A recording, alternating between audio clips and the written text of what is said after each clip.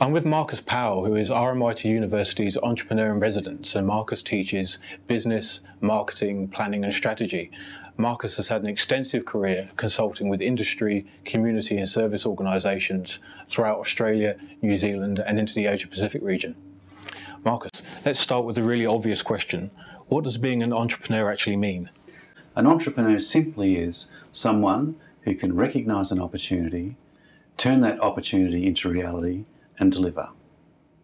That's it. Inside an organisation, outside an organisation, for profit, not for profit, the local soccer club, the local anything. That's people I find fascinating. And when I say that to them, oh, I'm an entrepreneur. Yes. Oh, I thought it was really complicated and you were a born person and only certain people could do that. What I find interesting with an entrepreneur is that all children are entrepreneurs. They've got mastery in negotiation, in sales, wonderful imagination, they're curious, and then they grow up, we educate them, and here's the paradox, then they go and pay a lot of money for courses of how to remember what it was like to be a child, to have all those wonderfully powerful skills again. An entrepreneur, someone that does something. So are there things that people can do on their own, people who don't have the opportunity to go to your talks and workshops, for example? But what can people do to unilaterally to re-engage that spirit? It's really interesting too that when, say for example, Joseph, I rang you at work and I'd say, how are you? And you'd say to me, I would bet, you'd say to me, I'm busy. We've talked ourselves into busy. And by being busy, we get so focused on action, action, action. We're very spontaneous. The first piece of advice I would give to people watching this would be stop. And you go, what do you mean stop? Stop doing for a while, start thinking. Just stop. Physically stop. And I've tried this with managing directors in corporations around our region. And one of them related this story to me. Marcus, 2 weeks later after I said this, stop. I don't like your advice, mate, he said to me, laughing. He said, this is what happened. I went back to my office and I pushed back my chair behind my desk, put my hands behind my head, closed my eyes and just stopped, started to think about our organisational strategy. He said, it took about 3 minutes. My executive assistant, it's a glass office, came in and said, are you okay? Would you please go away? He said, I'm thinking. She didn't know what to do because he's a man of action. Yep. Meeting. About 5 minutes after that, a director came in and said, what are you doing? Shouldn't you be doing something? And I'm just visualising our next steps for success and growth. I need the time out. Oh, we have an annual conference for that. Out of the habit of constantly reviewing where we are. And the final story said, which he roaring in laughter said, I had a senior, I think it was part of the board, came in and he exclaimed, for heaven's sakes, do something. What does that say to you about being busy as opposed to thinking about what we're going to do next? The other thing about you can help doing is, would you have the courage to not have as many meetings? And I find meetings are an interesting thing, particularly with technology. We're sharing so much information at the speed of light. Why do we have to talk about what we've just emailed? And I tease my colleagues terribly, you may say. I say, what are you lonely? Do you need to keep meeting people? The final tip would be is to resist the temptation to dismiss. Because all ideas are valuable, but all ideas are vapour. They're nothing until they turn into opportunity. Most of us are trained to say, no, it won't work. The entrepreneurs say, possible. Let's do something else. They would be my 3 immediate suggestions to consider. I would love to be a fly on the wall watching people watching this, having their eyes closed at work. Even funnier to me would be if they have a timesheet. What are they going to put down for those 5 minutes? Would there be a special code? An IO code for mindfulness. a mindfulness code. Yes, or a stillness code. Yeah. What's the difference between being entrepreneurial and creative? I know some people, for example, who kind of bristle at the idea of business and they're not really into that kind of thing, and they find the word entrepreneur has all sorts of baggage with it. So can we think about entrepreneurialism outside of business? I would hope so. The interesting thing to me is that quite often people will put the word entrepreneur into this negative area, that it's a bit like that example about failed entrepreneur, successful business person. Entrepreneurs also make good press when something goes wrong. One of the most, I suppose, interesting things about entrepreneurship to me is if you're in the arts, in literature, in music, film, not-for-profit, is that when those students and alumni come to see me about, just through curiosity, what is this thing called entrepreneurship? I've heard all the hysteria about it. What is it for me? Last year, for example, there was a photographer, fantastic she is, and she does pet photography. I thought, great idea. And she was very cautious about selling out for her art, which is a common thing. I'm not sure where this comes from, because I say, pursue your art, deliver an artistic dividend, but why not enjoy an economic dividend as well? Can you do both? Do you have to choose? And she looked at me and said, I don't have to choose. Can't I do both? So she entered the business planning competition and came third, which is a wonderful result. Her measure of success was going from full-time down to her pursuing her passion about taking beautiful pictures of animals. And after October of last year, 5 or 6 months, she thought she might be working 4 days a week. She's down to 1 day a week, other job, 4 days a week pursuing her passion. What a wonderful success. I tell that to people that do sculpture, jewellery, music, poetry. I was a foundation member of the Australian Poetry Board, and when the poets saw me arrive in a dark suit, I thought either I was from the Australian Taxation Department or something had gone wrong, or I was from the Council of the Arts. I said, why can't we produce literature and create a dividend? The results of Australian poetry have been spectacular in terms of achieving both. Really, it comes down to the words. It's about also the actions about what an entrepreneur does. Do as I do. It seems to me that one of the key aspects to success in all entrepreneurial endeavours is the ability to be able to add value to people's experiences. I wonder if you could tease out some of the different ways that people perceive value and how we can go about fulfilling those needs. One of the popular myths around entrepreneurship and value, it's always money. And to me, the money is important, and there's this little thing that I do when we finish workshops, or we do a session together, or I ask everyone to close their eyes. And they get a bit suspicious, and then I reassure them it's okay, I'm a consultant, trust me. Well, they even get really worried. And I say after me.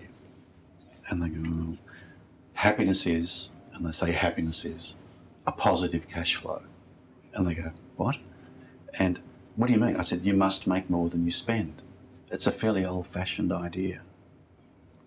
Is that what entrepreneurs do? We must make more than we spend. But that to me is economic value. What I find drives most people is the intangible value.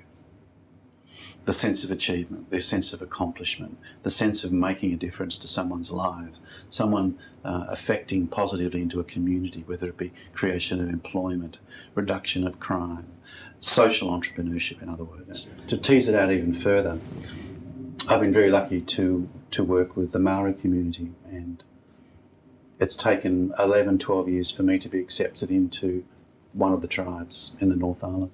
And I teach Maori teachers how to teach entrepreneurship in Maori, which is, when you get your head around it, it's okay. And I was talking to the leaders of this particular tribe, and they were very suspicious. 1, I was Australian. 2, white guy. 3, old white guy Australian. And you're over here? What the hell are you talking about? Anyway, I said, I'm thinking, how do I demonstrate this? Because you're speaking in the round, they're sitting around you and you're in the middle.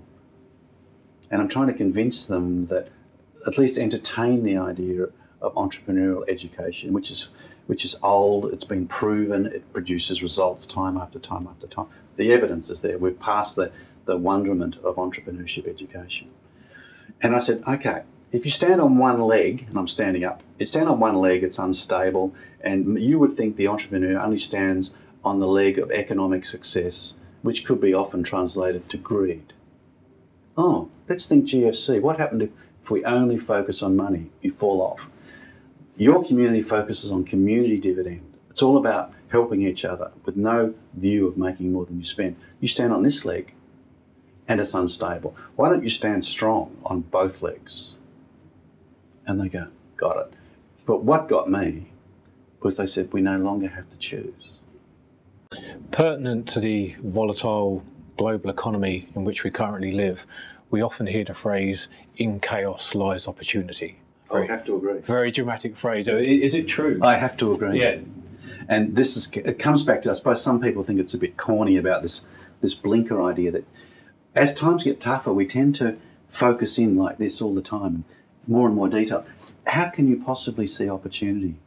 Because things are banging off each other. I'll give you a couple of examples about how this works, but if I can reinforce the idea, just take them off a little, be brave, be comfortable, and just observe what's going on. To me, Einstein said creativity to him was making connections others can't see. That I can see something in Spain and something in South America, and if I put them together, bang, there's an opportunity. But if you're so focused all on you, and here we are sitting in Melbourne today, like this, all I can see is Melbourne. Get them off. I have a friend who's an entrepreneur, surprisingly, and he has 7 businesses, as you do, lucky 7, and he goes on holidays every 5 weeks. And people watching this will go, what? How can you do that? Oh, he only employs people that can make him money, and he looks after them. That's his business model. He thought, he loves skiing. I think I'll buy some ski lodges, as you do. How did he know to go to the best ski place in America, buy them, and make a profit in financial chaos? Because he's so connected around the world. He travels constantly, all the time. We talk about in entrepreneurship these antennas, if you will, these little antennas. And there's the 2 forms of entrepreneurs in chaos.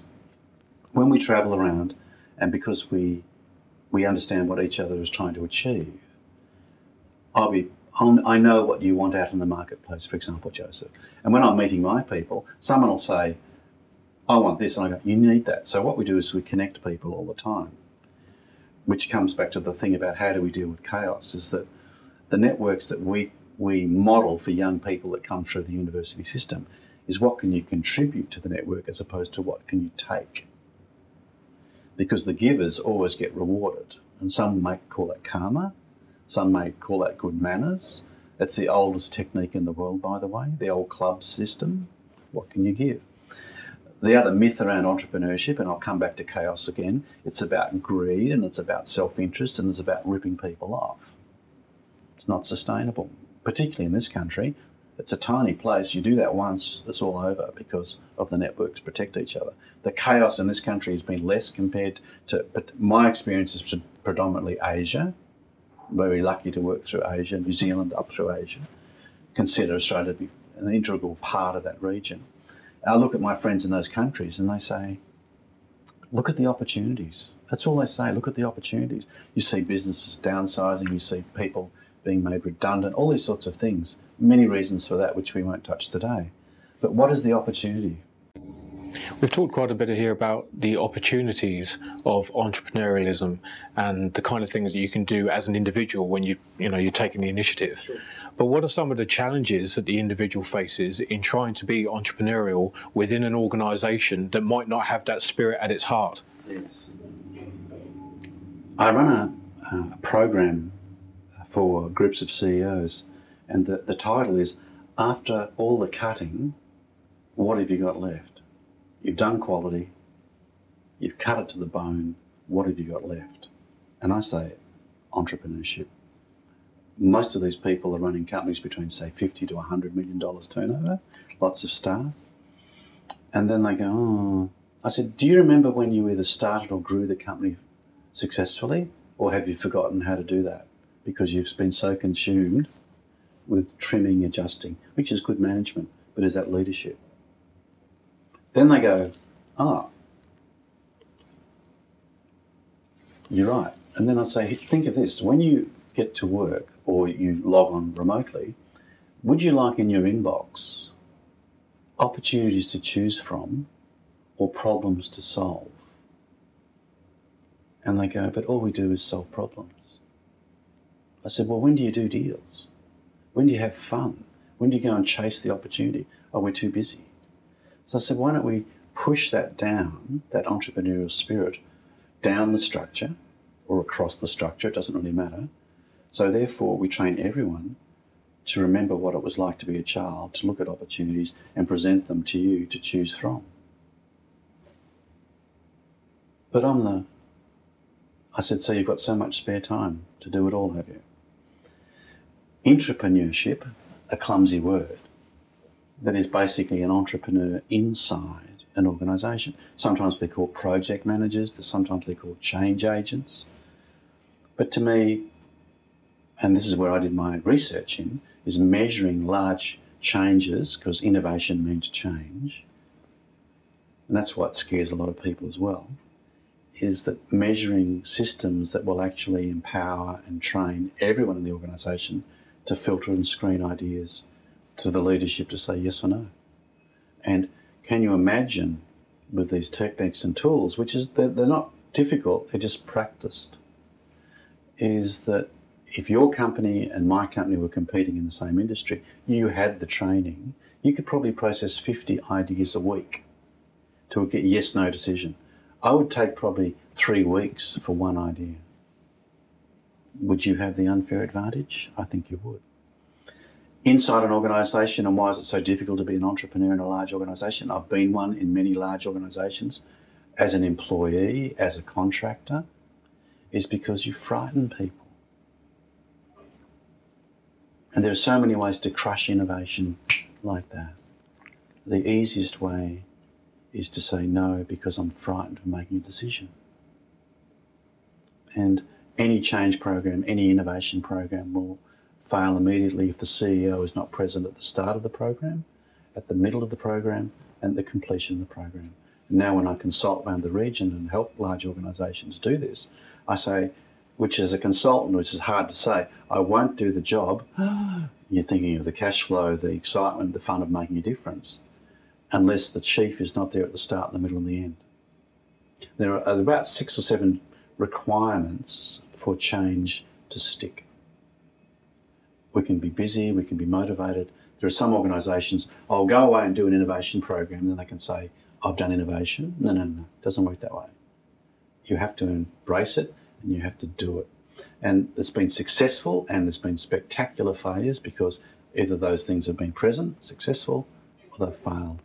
And I've been lucky enough to do that in education, in professional services, in government, in 5 countries with different political, cultural, religious, spiritual frameworks, and it repeats beautifully.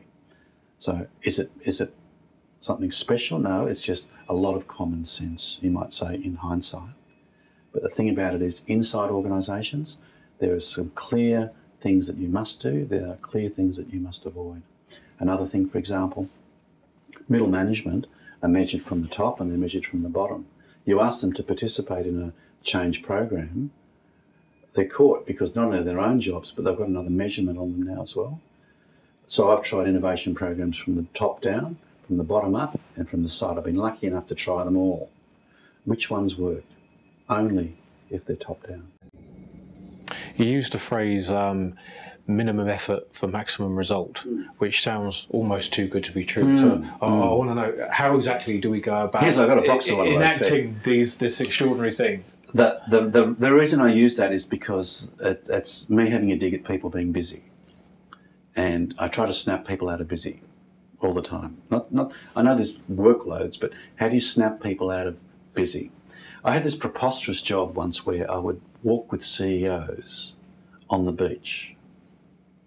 And someone's got to do it. Well, you know, the funny thing about it was there were American CEOs out here for 2 or 3 year posting on their jump into Asia. A lot of American officers do that. And I did this for about 1.5 years, and they'd ring up and say, they'd talk to me about, they'd articulate their strategy and I'll be the sounding board.